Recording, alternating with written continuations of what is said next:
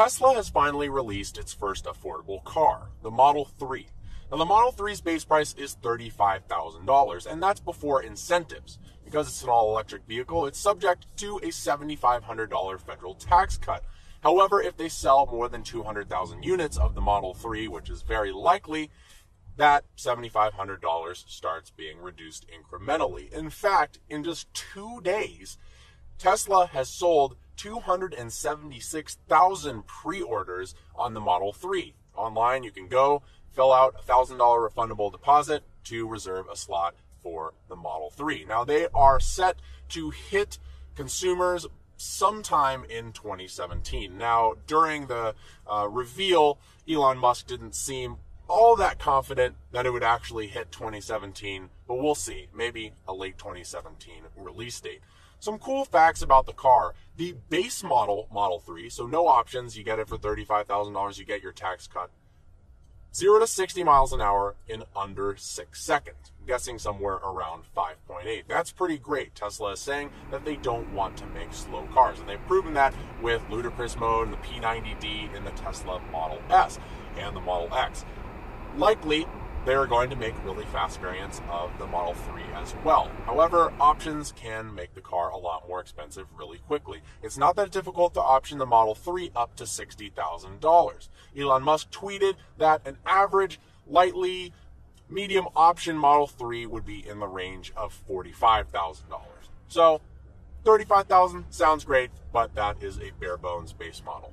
Now, Tesla focuses on safety. Because of its lower center of gravity, because of the aluminum crumple zones that they have, they are able to get really good crash ratings, having those really compact, sturdy batteries at the base of the car, an all aluminum chassis, and then having front and rear sections, which they can have aluminum that can crush to absorb the impact, means it can get a higher safety rating than a lot of other vehicles that have a large engine in the front and less space to have crumple zones. 5-star crash test ratings all around, not an average, but in every single category. Because it's a fully electric vehicle, that allows some cabin changes in the interior. Elon Musk is saying that it's going to have the largest amount of room in the inside of any car in its class. In part, that's because since there is no engine, you can push the dash forward, and you can shrink it down widthwise, move the front occupants forward as well, closer to the front of the vehicle, and that gives more legroom to the rear occupants. They're also going to have a full one-piece glass panoramic for the rear, which allows more headroom as well in the back. Now, there are some styling differences from your typical ICE car, internal combustion engine. Notably, there are no grills. Normally, you'd have to have some cooling, ram air into the engine to help it run smoothly, but with an electric vehicle, you don't have that. So there's no grills at all in the front, which at first look looks a little bit strange, but it's actually grown on me, and especially it looks nicer in the Model 3 having all one color than it does with the two-piece black insert for the Model S. You've got new wheel options, which look fantastic. The updated LED front headlights look great as well. Overall, the vehicle looks like a smaller, sleeker Model S, which is not a bad thing whatsoever. Apparently, the Model 3 has been Elon Musk and Tesla's goal all along, starting with the Roadster, very limited production to show that you could make a fast electric vehicle, 0 to 60 in 3.8 seconds, taking a Lotus, proving that an electric powertrain can be effective. Then they moved on to the Model S, proving that it could be a four-seater, a practical vehicle, and be fast, and not look like a cheese wedge like the Prius.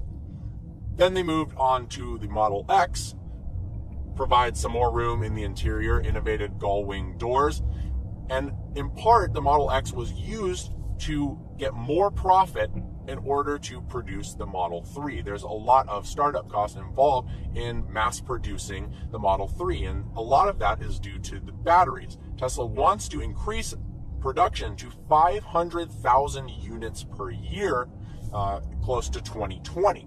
The Gigafactory is going to play an enormous role in Tesla hitting their target of 500,000 vehicles per year by 2020. It's going to be fully operational at that year and produce the same amount of lithium-ion batteries as the entire world's production with all the factories combined. It's going to be a building that has the footprint that's the largest of any building ever created. And the volume is actually the second largest of any building ever created. So clearly, Tesla likes to go big or go home.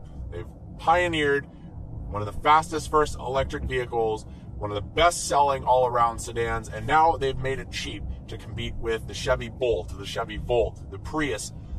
I'm really excited to see where it goes, and absolutely, it is going to be an extremely competitive vehicle in both the base model and whenever they come out with the P93.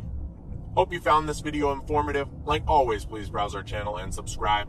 Look forward to seeing you next video.